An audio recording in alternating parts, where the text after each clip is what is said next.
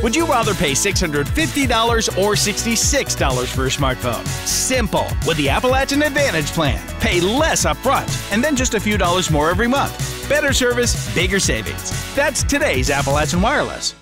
For the Kentucky Blood Center, 9/11 is a time to remember and commemorate a long-standing tradition between donors and the need to save lives. Thursday, we spoke with Vice President, External Relations, Mandy Braja, about their blood drive this weekend.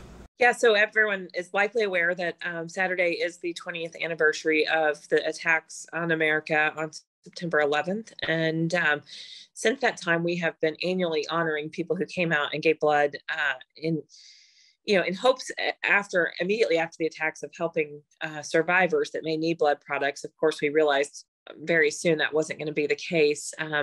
But the spirit with which people came out, rolled up their sleeves, we've honored every year on this date. And because this is a monumental anniversary, we wanted to kind of make a big deal, applaud those people who've been coming out throughout the years, and then hopefully invite someone to become a blood donor for the first time. It doesn't take a tragedy to, encourage folks to roll up their sleeves, but it's sort of that spirit of remembrance that hopefully will allow people to come out and become blood donors.